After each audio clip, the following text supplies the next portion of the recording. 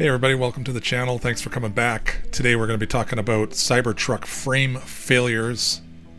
MrBeast now has a new rival, and AI gone wild. Stay tuned. My king's coming back, that's what I'm banking on. Bleed and celebrate the grace of God with that filet mignon. I'm just saying we came a long way from in the So on the Cybertruck front, we have some interesting news that's been coming out from this channel, Whistlin Diesel, who did a bunch of tests, nasty, brutal tests on a Ford F-150 and on a Cybertruck Beast truck.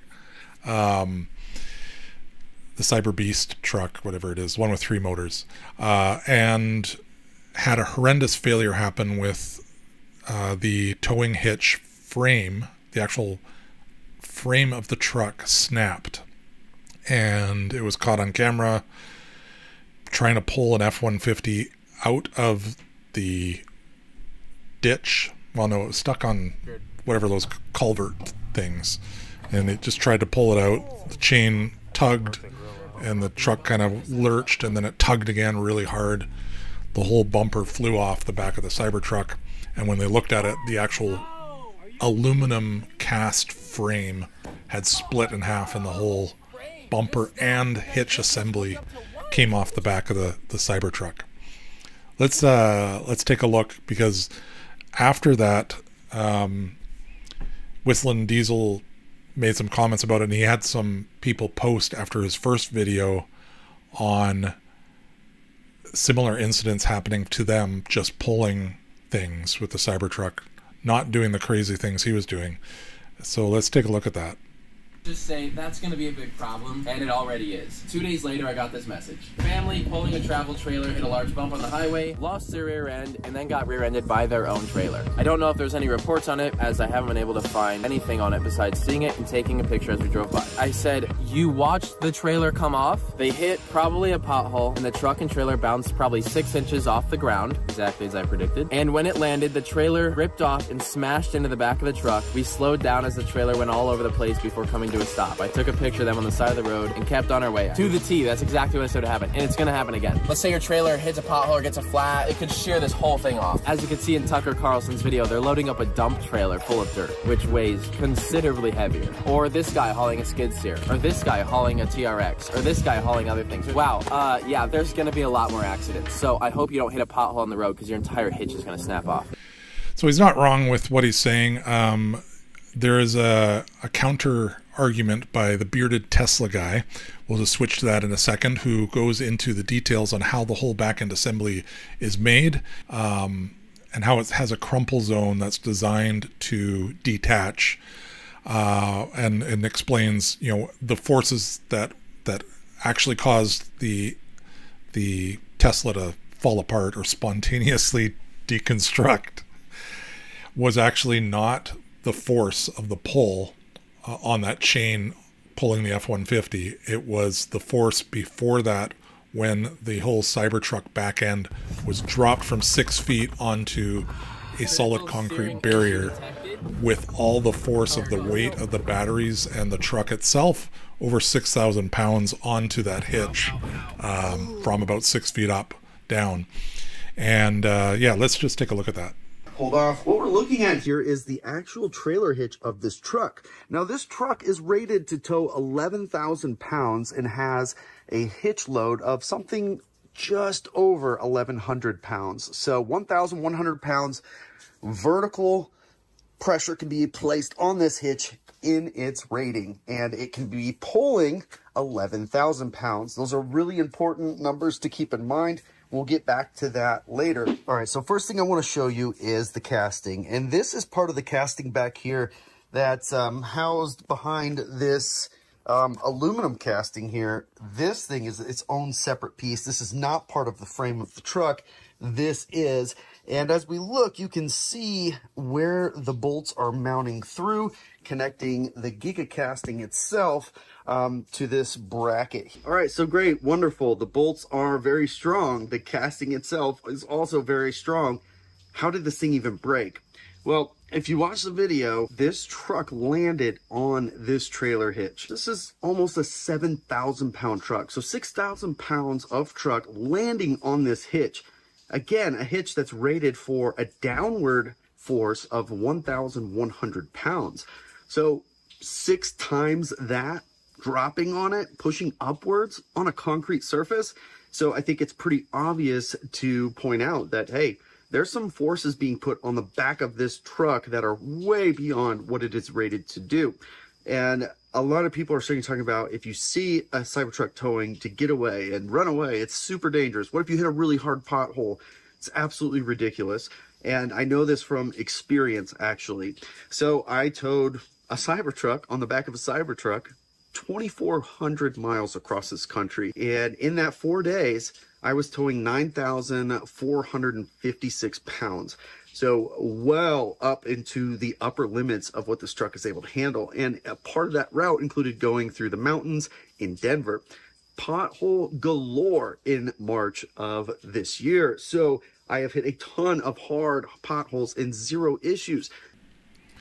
So he makes some great points, that the capacity of the truck is well rated to tow and deal with these forces. However, the force of it dropping 6 feet onto its hitch with the weight of that truck is what caused the issue.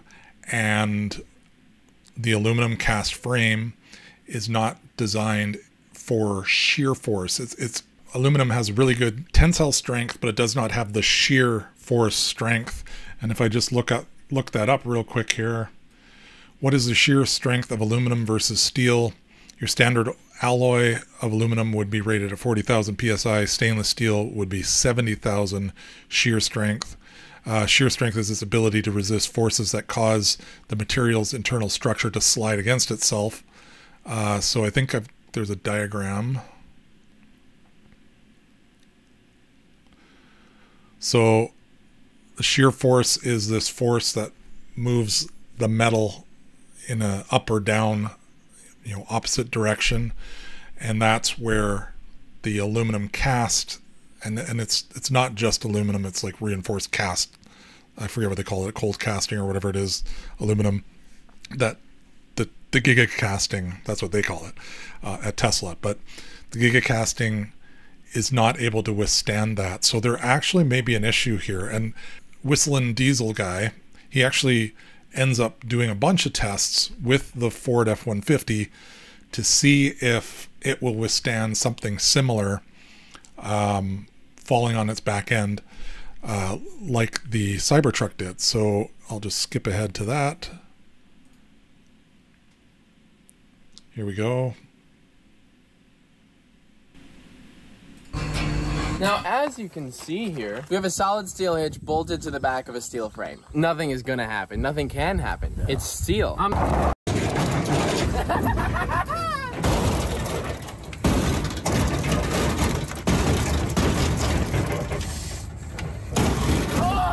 yeah!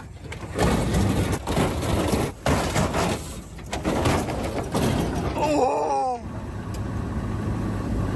The hitch is not coming off. No, it's still on there. But I think something major did happen with the truck. Yeah. Actually. I will agree, it is bending.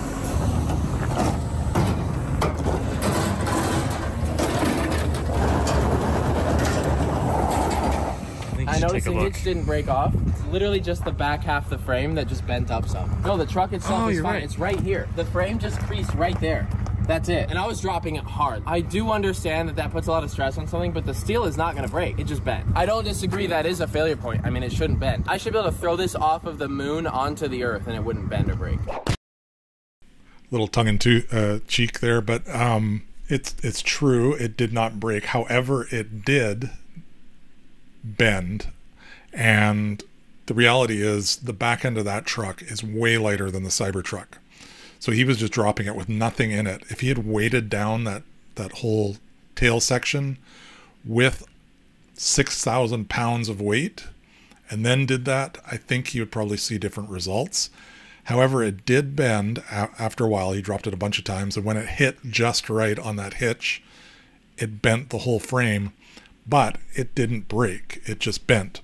So there is a point there to be made, and he actually goes on to say, broke the hitch off. Let's see how the Ford hitch does with a chain.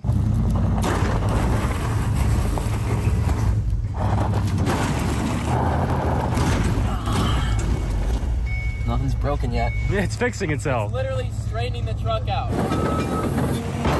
All right, let's see if we can straighten our frame back out. Concrete block falling from 15 feet in the air right onto the hitch. Surely that would just snap it right in half. Dude. I just straightened it out. You fixed it. It's not gonna break.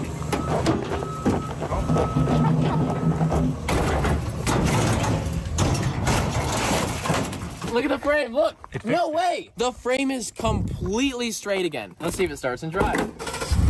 Oh, yeah.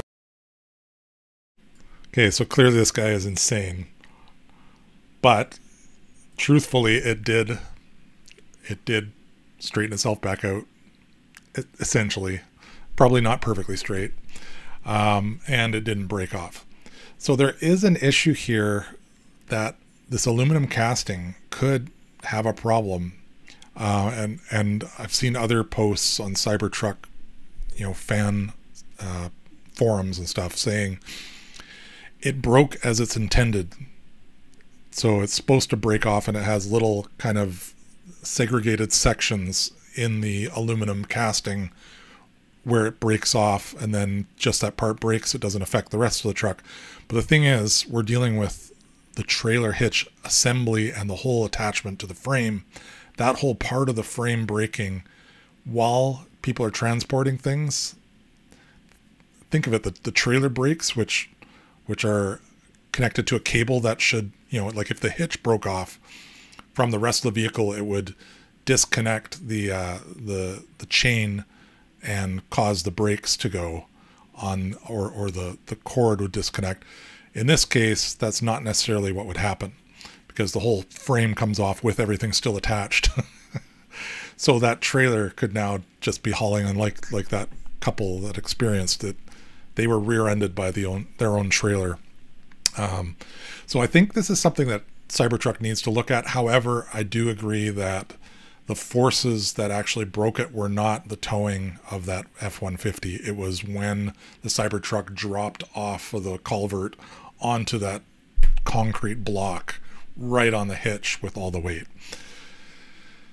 That being said, MrBeast, totally changing topics.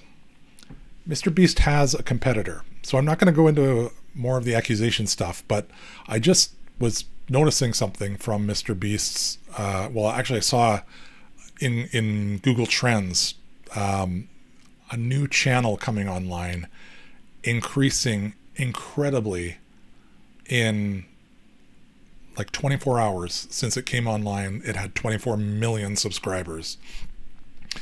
So I went and looked at MrBeast's community notes to see if he had updated anything. He did come out with a new video, which was part of their 7 days in a cave, living 7 days in a cave. That video came out, but there was no real updates on anything. But on his community notes, somebody made this comment right here. If we go into the comments, Ronaldo is coming. There's a bunch of comments on this. Cristiano is going to cook you. Ronaldo will be here any moment. Ronaldo is coming. This is 3 days ago. Who they're talking about is Cristiano Ronaldo, who I don't even really know, except that he's a soccer player from Portugal, I believe, who has a following on Instagram of over 500+ million people. He just started a YouTube channel. When did it launch? Does it say here, I think? He joined on July 8th, but he didn't actually set up his channel until, well, I think we can tell from the videos. He's got 20 videos up. The oldest one is, let's see, 3 days ago, his oldest video.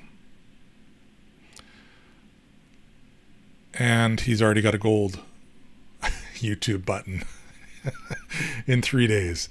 He has 41.5 million subscribers. Wow. MrBeast needs to look out, especially with the controversy stuff going on. This guy is taking the channel by storm. Let's see, view channel stats. Subscribers, looks like the speed of the increase might be decreasing, maybe. But that's crazy. Crazy.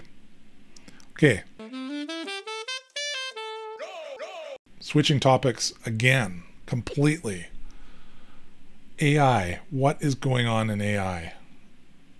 I'm always looking at new technology and looking at, you know, Bible prophecy and stuff coming out and how AI interacts, and how I really believe that the connection with AI and even Neuralink and stuff, technology that's coming out with robots and the ability to recreate human personalities with AI and apparent intelligence is all part of end time events. It makes sense for what the Bible talks about. But I also like to just kind of keep up to date with what's going on in the AI world, and I love some of the artwork and Midjourney and all the different AI artwork out there. The ability to create things on the fly. Grok 2 is now out. Grok 2 Plus, I think it is, or Premium. You can now generate uncensored images, so people are creating images of, you know, President Trump and Kamala Harris hugging each other, saying, you know, whatever, this is the party of love, or, you know, unity, or whatever. Different things, actually using famous people, which they're allowed to use on Grok 2, which they're not allowed to use on virtually any other platform. But this is something that came out just this week. Reshab posted some videos of AI gone crazy, and I just thought you might like to see this too. It's just some weird tomatoes moving around.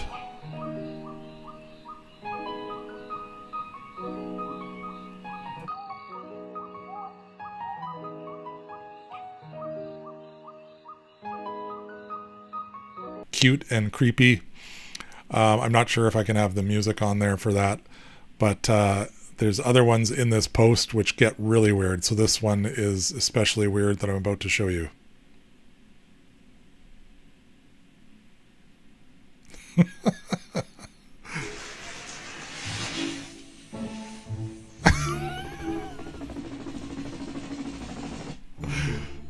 Hey, how's it going? I gotta get out of here.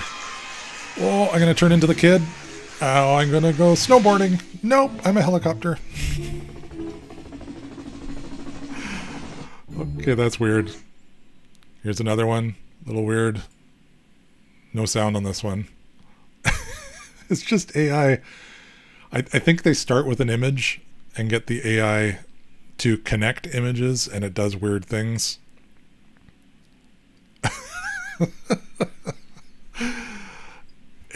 But it makes, you know, apart from the weirdness, the videos actually look realistic, except for what's actually happening in them.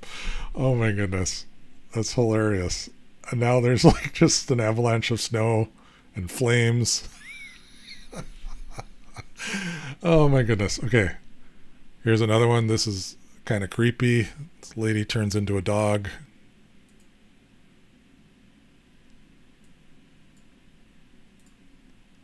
See if I can get this to fit better.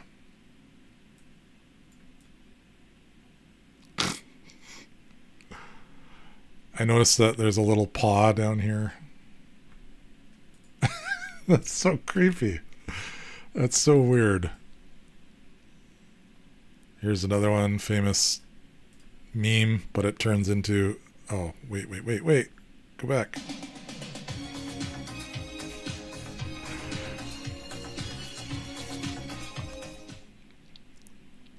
Turns into Rick Astley. That's awesome. Here's another weird one.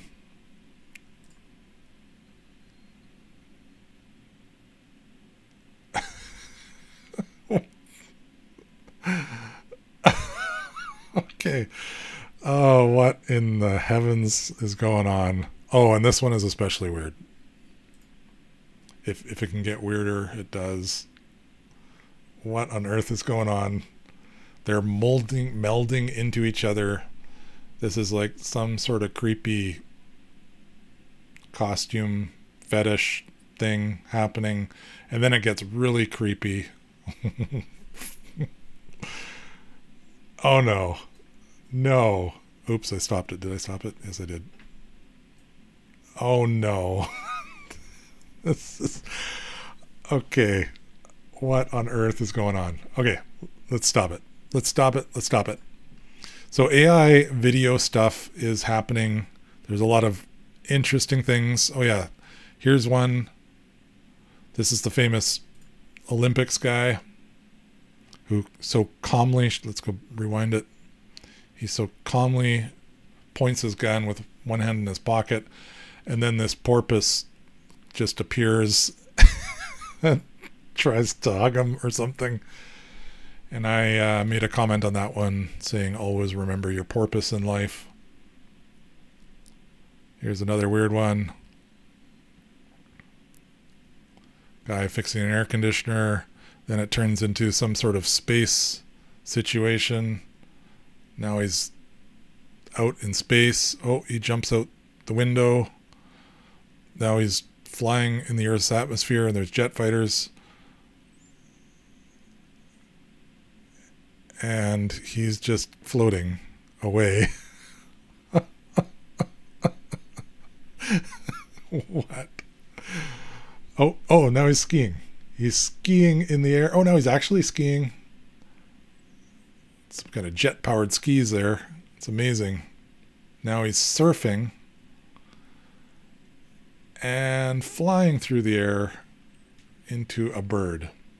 A strange-looking bird. Okay. Oh, and there's the pyramids. Hey. Okay, so I think AI is hallucinating too much. This is crazy. So what else is going on in AI? Well, I think probably the most important invention in AI has come out and everybody has missed it. This is amazing. Right here, let me load up the page. This is called Bzigo Iris. Check this out. Oh, here we go. It's reloading. New smart mosquito guardian. Bzigo Iris scans the room with dynamic vision and tracks mosquitoes in a way no other solution does. Buzz. It notifies you when it sees a mosquito and marks the spot with an eye-safe laser. All that's left for you is making the final punch and get back to sleep. Bzigo Iris detects all mosquito types, day or night, even in the dark. Always chemical-free. Bzigo Iris is safe and reliable, protecting your health and saves you time and effort. Get Bzigo Iris today and start breaking the buzz cycle. So there you have it. The Bzigo Iris, a AI intelligent device that tracks down mosquitoes. It doesn't kill them with the laser. It just highlights them in a circle so you know where they are, follows them around, and then buzzes your phone to let you know that it's got a mosquito in its sights so you can just go kill it. I imagine the next generation of it will blast the mosquitoes out of the air. Something to that effect. So there you have it, folks. I appreciate you taking the time to watch with me today. I always like to end with a scripture. So I think this one's appropriate. The scripture, it's from Joshua 1:9, and it says simply this: have I not commanded you, be strong and courageous, do not be terrified nor dismayed, for the Lord your God is with you wherever you go. And we are in interesting times, sometimes scary and terrifying, like that AI stuff. But God is with us. And if you know God, he is with you. Be not afraid or dismayed. Don't be terrified. Seek God. Live your life looking up and looking out at the world with the love of God in you. Thanks for tuning in, folks. Please like the channel, share and subscribe, share with your friends, let them know, hit the notification bell so you can get the next one. We will see you midweek this coming week with an update on the stats on the channel as I track my path towards monetization, and we'll see where we're at. I appreciate your time. Have a great rest of your day. Peace out. To reaching the top of the summit, I was about yay high when Yahweh told me to run it. Only a matter of time before my mob hit a hit and 100. I swore a sign, he told me to pay more attention, he already done it.